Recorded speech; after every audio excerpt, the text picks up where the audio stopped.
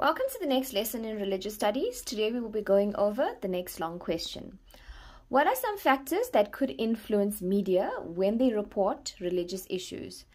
Journalists reporting simply mirror their own prejudice. Journalists often do not possess specialist knowledge of religions and therefore often misinterpret information. Next point, not every event or story has the same value. The media thrives on sensationalism. Negativity is thought to sell well, and so does crime. There is an incentive for media professionals to organize or frame reports around these themes.